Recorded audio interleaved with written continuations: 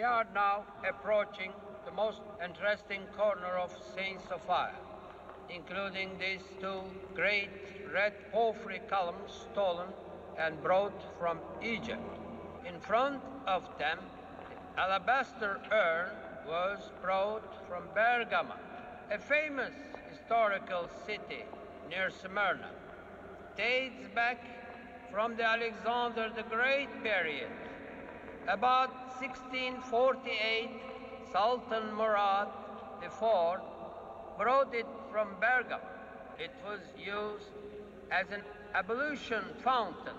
It contains 1,000 liters of water.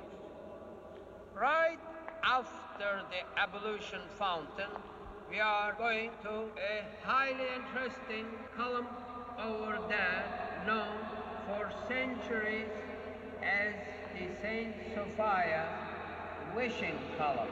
Tens of thousands of people have wished here, putting their right hand and middle finger in the hole.